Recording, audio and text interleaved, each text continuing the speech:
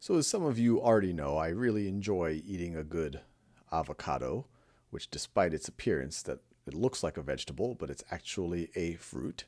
And let's say that I eat 2 avocados per day, and I eat 2 avocados per day for 6 days. Now, there's a couple of ways that I could think about how many avocados did I eat. I could say, hey, I eat 2 a day, and I'm going to do that for 6 days. So I'm going to add 6 2s together. So that'll be 2 plus 2 plus 2 plus 2 plus 2 plus 2. I have 6 2s right over there, and then I can add them together. And we could say 2 plus 2 is 4. You add another 2, you get to 6. You add another 2, you get to 8. You add another 2, you get to 10. Yet another 2, you get to 12. And that all is fine. But there's an easier way to express this repeated addition. One way is to view it as multiplication. Instead of just writing out 6 2s and adding them together, mathematicians have come up with a neater way of writing that.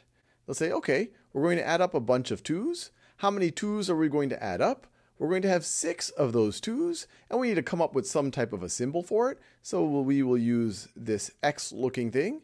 And so 6 times 2 can be viewed as repeated addition in exactly this same way. So 6 times 2 would be equal to 12. And we could go the other way around. If someone were to ask you, what is 4 times 3? Pause this video and see if you can write it out as repeated addition, like we saw up here. Well, one way to interpret this is to say this is 4 3s. So we could say this is equal to 3 plus 3 plus 3 plus 3. And 3 plus 3 is 6, 6 plus 3 is 9, 9 plus 3 is equal to 12. You might be familiar skip counting, and you would say 3, 6, 9, 12. Just out of curiosity, what do you think 3 times 4 is going to be? Pause this video and try to represent it as repeated addition, and then see what you come up with. Well, we can interpret this as 3 4s, and so we could say this is going to be 4 plus 4 plus 4. And if we skip count 4s, we'd have 4, 8, 12. I was about to go to 16. 4, 8, 12. So this is going to be 12.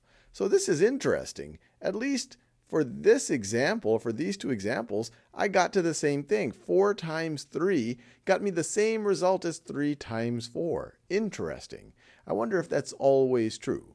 But anyway, big picture from this video is that you can view multiplication as repeated addition.